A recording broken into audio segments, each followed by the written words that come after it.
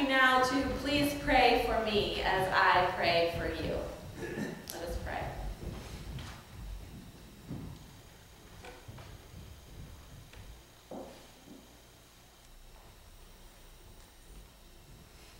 Holy and living God, may your truth be known this day and forever. O Lord, you are our rock and our Redeemer. Amen. Well, I have felt the Spirit moving in our church these past couple weeks. Anybody else? Anybody else feel this energy we've got? We've been sharing our stories and praying together, and a lot of us have been joining to read through our study book for Lent, Unbinding Your Heart.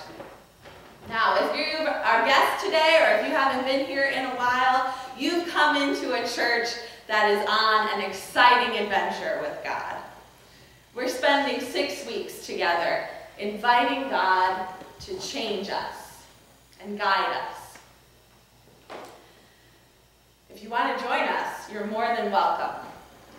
Anyone can join in at any time. Our first week we had 24 people come to a meeting group, and this past week we had 26. So let's keep up the growing. In the last 2 weeks of our sermon series, we've acknowledged some hard truths.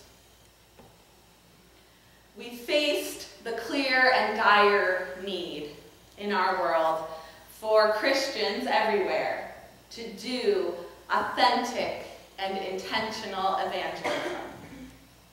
The church is declining.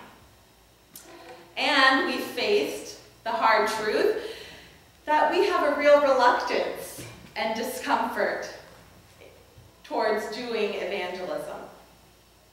Now, the scriptures we read today tell us of the hard truths that Jesus brought to others, to the money changers in the temple, and the hard truth that faced Saul on the road to Damascus. In both stories, though, Jesus made a way forward for them, out of their sin. And thankfully, Jesus makes a way for us too. Now, it's pretty clear. We church people know how to work hard, right? We're masters at hard work. I don't know how many times I've heard Ken Jones say, this church is full of hard workers. And it's true. We do free dinners every month. We host rummage sales and chicken barbecues, and we've made over 5,000 dresses. Almost 6,000 now, right? It's over 6. Over 6,000 dresses. I'm out of date already. Surely, churches aren't shrinking because we're lazy. Christians have been working hard for a really long time. But we too have been led astray by profits and wealth and success like the money changers. And Christians too have used our faith to persecute and condemn people we don't like, just like Saul did. Whether we personally need to hear these hard truths from Jesus or not, we've got to face the hard truth that Christians have used God to make a profit and to justify their hatred. And that's given us all a bad name.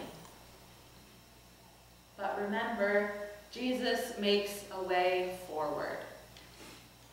For Saul, he offered a new life, a new name, a new purpose. But the way forward that Jesus was offering was through darkness and prayer and fasting. For the Jewish temple leaders, Jesus suggests that the way forward is first through destruction, letting go of what is, what's familiar, and giving your life over to God, being one with Christ that you might be resurrected with him also. As our founder, John Wesley, suggests, to be of the same mind as was in Christ, to be one with Jesus, you must spend time with him in prayer and open yourself up to his Spirit. Prayer is the most effective way I know to hear and heed Christ's guidance. Now, it's not that we don't pray as a church, but I suspect we work a lot more than we pray. We pray before our church meetings, but how many times do we meet just to pray? How many times has the church council spent its whole meeting time praying? How many committees ever meet just to pray? What could God do through us if we spent half of our meeting times in prayer? I'm starting to get a little nervous just saying these words. I can feel myself tensing up, and I have to wonder, why does spending time with God in prayer sound so crazy? I mean, what wouldn't get done if we prayed more? Well, we might not make a profit. Our agendas might not get pushed aside. But what could God get done through us if we prayed more? In the book we're reading, the author, Martha Grace Reese, tells about a church that tried prayer as their meetings, rather than just for 30 seconds before the meeting. There were 3 high-energy, can-do women in this church that were going to start their evangelism team at the Benton Street Church. They were fired up to do great things for God that year. And so they brought Reese in as a consultant for some direction of what they could do first.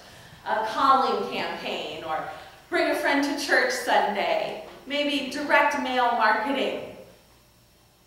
No, the consultant said, not that. Not yet.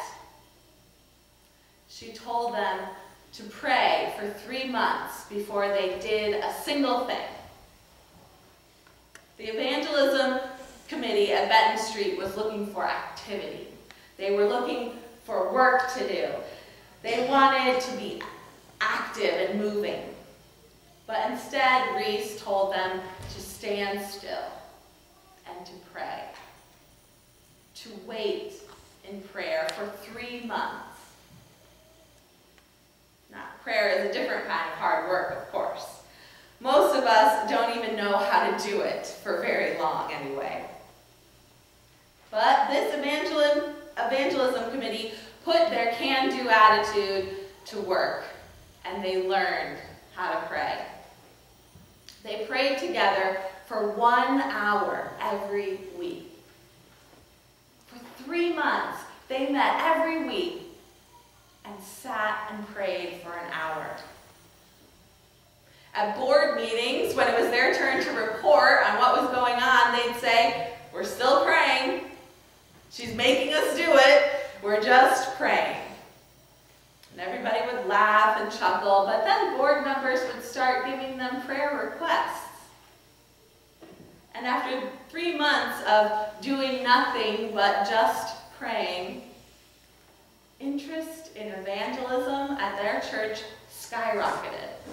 By the end of the year, 65 people were helping with the evangelism team. New visitors were coming in droves. Twice as many people were received into membership that year than the year before, and twice as many baptisms were done. Sounds a bit like Saul's incredible transformation into Paul. Paul, who was murdering Christians, and then who went on to go spread the good news of Christ to hundreds of thousands of people, and whose letters make up half of our New Testament. Apparently, facing the truth Christ brings and seeking his guidance through through prayer makes a difference. Prayer allows us to express our willingness to do what Jesus wants us to do. Prayer prepares us to be effective in whatever work we do for God. Prayer helps us make room for the Holy Spirit in our lives. It helps us hold open a window for the Spirit to come in, and it helps us wait there for direction. So can we try it? What have we got to lose? Some of you already have prayer built into your daily lives, I know, but many of us don't.